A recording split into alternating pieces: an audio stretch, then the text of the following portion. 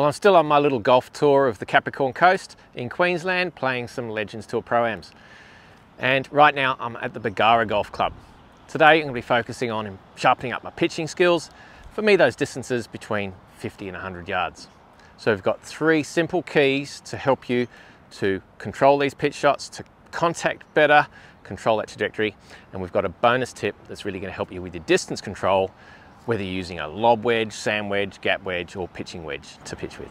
G'day golfers, I'm Glenn Haynes. Welcome to Aussie Golf Pros, where we help you be the best golfer you can be.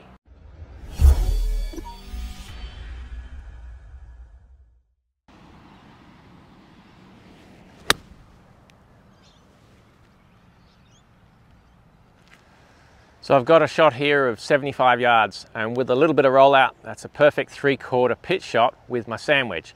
I've got my trusty Cleveland RTX 6 56-degree sand wedge, and so for me, that's a 3/4 shot. So 3/4 basically meaning 3/4 backswing, but also a 3/4 follow through. We'll get into that later. Tip number 1 is make sure you turn.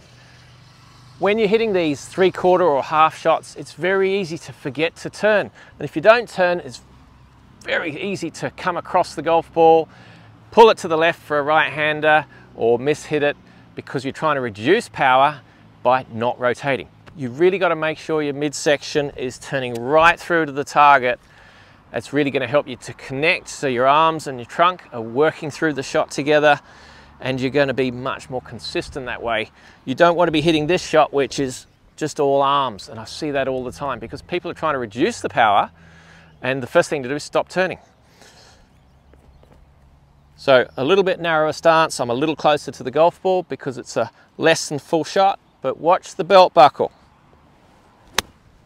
Full turn through.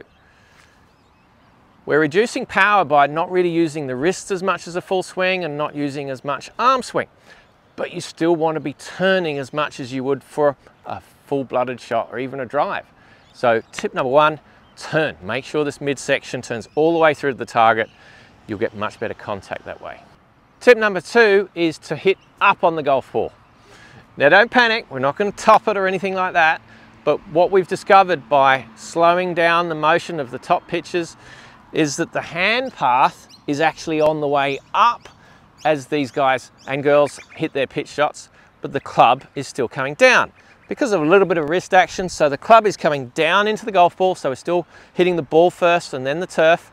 It's not a big divot by any stretch, but the arms and the hands, they're coming up as we hit through the shot. So we'll slow this down and we'll track the hand path and the club head path.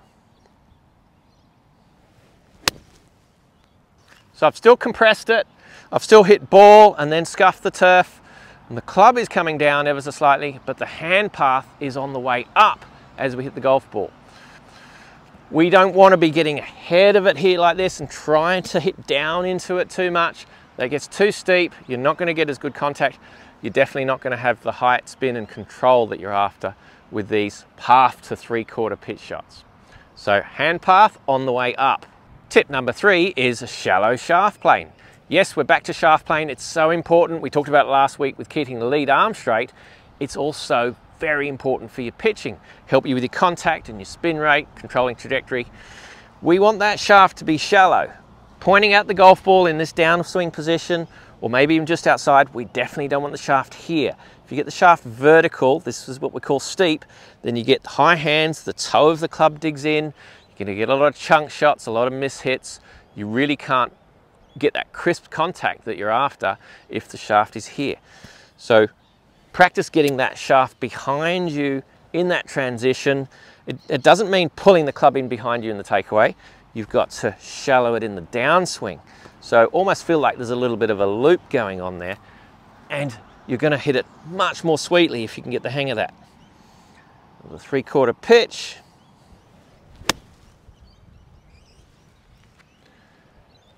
Crisp. Our bonus tip to help you control your distances with these pitch shots, you have to get a little bit mathematical with these. So first up, we want to know how far a full shot goes with these pitch shots. I've got my lob wedge, my sand wedge and my gap wedge here, and I know how far I carry them with a full swing. So mathematically, a 3/4 shot should actually add up to 3/4 of the full shot. So I know that I can carry my lob wedge 60 yards as a 3/4 pitch, and my sand wedge carries 70 yards, a little bit of roll out for that 75-yard shot, and my gap wedge carries 80 yards. And that is a huge confidence boost when I'm over these, because I know that that 3/4 shot is going to carry that distance. And the whole idea here, this is my lob wedge, the whole idea is that the swing feels exactly the same regardless of which wedge you're using. So it's still a 3/4 shot, still turning through, still getting up on it with the hands, but down on it with the club. Oh, wrong one. So now back to the 56, which is going to be right on that green that we were going for. Oh, get in. That was nice. And my 50-degree gap wedge, also an RTX 6. So all the clubs feel the same. The weight's the same, the shaft's the same, and that 3/4 pitch is the same. Now this is going to go over the green because it's a 50-degree gap shot that's going to carry that extra 10 yards. And that's how we can control the distances. It's got to be mathematical, it's got to add up. Draw up a spreadsheet so that you really do have some confidence in whether you're hitting a 3/4 shot or a half shot or a 90% shot. You need to know how far you're going to carry these shots. You can download your free pitching guide just like this straight to your phone. That's all of the notes and images from today's lesson. The link is in the description below. Watch this video next. It goes into that wedge gapping system in much more detail, learning to control the distances of your pitch shots. Thank you so much for watching. We look forward to your company next week. Are you the best golfer you can be?